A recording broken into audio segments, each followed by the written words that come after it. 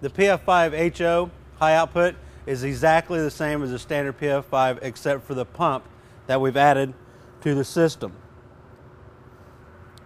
The machine initially recharges, it refills exactly the same as the standard PF5. We get hooked up to the vehicle exactly the way we do with the standard PF5.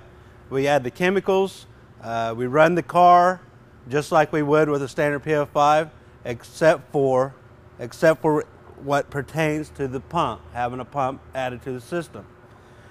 The pump is a 12-volt pump, so the first major difference we're going to have is we're going to hook up, we're going to have a power source for the machine.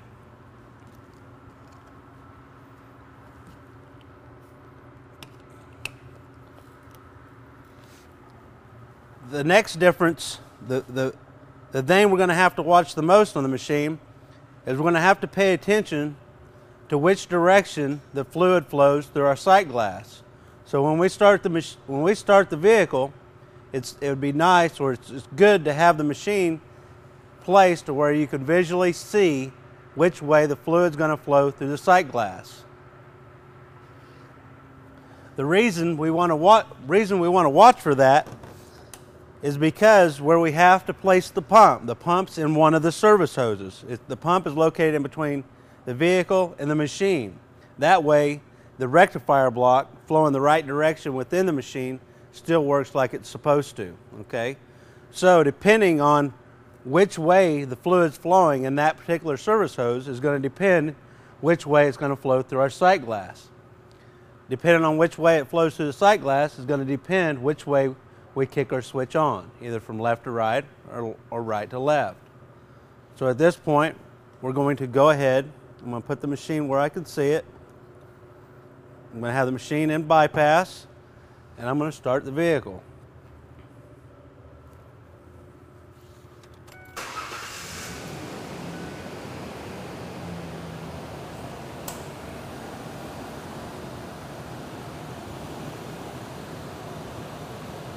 As I'm watching, I can see I watched the fluid go from left to right.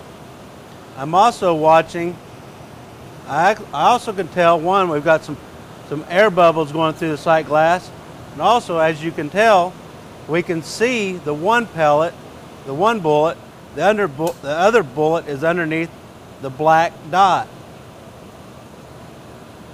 So the one that we can see is going to be the direction that we go. We can see the bottom one. It's going from left to right. So when we're ready to do the service, we will flip the switch to the right. Once again, we're going to check, make sure that we don't have any leaks. We're going to check, we got pressure, we got good flow. We've determined which direction we want to flip the switch.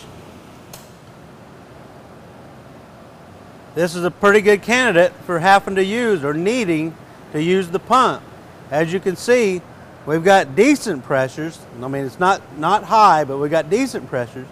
But our flow, I mean, we've got hardly no flow whatsoever. So what we're going to do, we're going to go ahead and go to process, and we're going to flip the switch to the right. When we flip the switch, one of two things are going to happen. We're going to see an increase in flow, and also we're going to see either an increase in pressure or a decrease in pressure. The reason that's normal. The reason we're going to either see an increase or a decrease is, once again, is where the pump's located. The pump's located in between the vehicle and the machine. So we're pumping from the vehicle to the machine, the pressures are going to go up. If we're pumping from the machine back to the vehicle, then the pressures are going to go down. So we're going to go ahead and turn the pump on. It's a new machine, so that having some air bubbles in there, that's normal.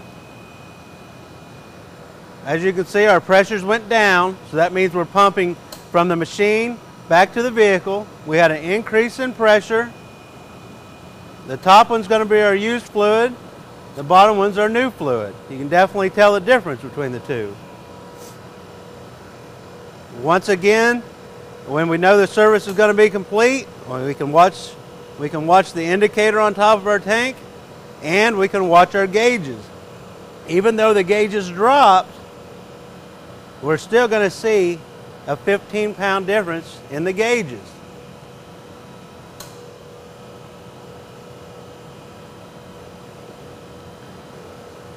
If you get into a situation where you don't want to see it drop, you'd rather see an increase in pressure. When you see the decrease in pressure, just turn the machine off, turn the vehicle off, switch the hoses, and you would see an increase in pressure at that time. As you can see, it increased our pressure, increased our flow quite a bit, from almost no flow whatsoever to around a gallon per minute.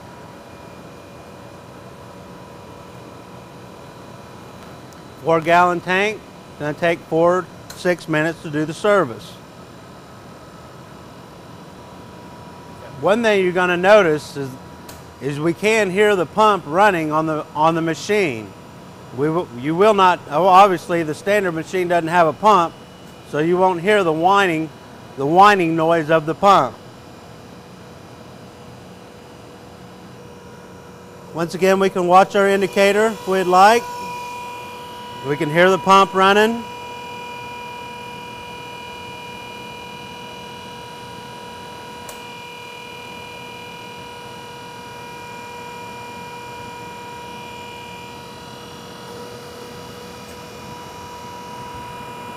You can see our indicator coming up.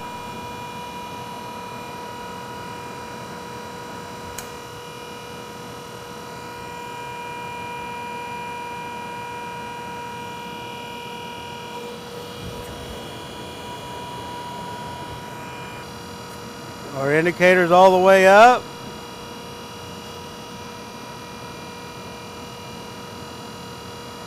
Any second now we should see a split in our gauges.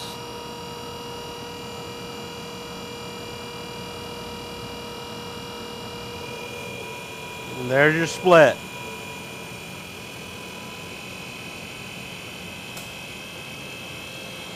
We're going to turn our pump off. I'm going to go back to bypass. We're back to basically no flow on the system.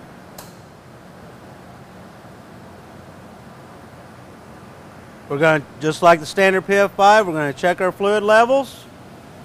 If everything's fine, we're going to add our chemical. We're going to disconnect, hook the vehicle back up, start it, and make sure that everything's working like it's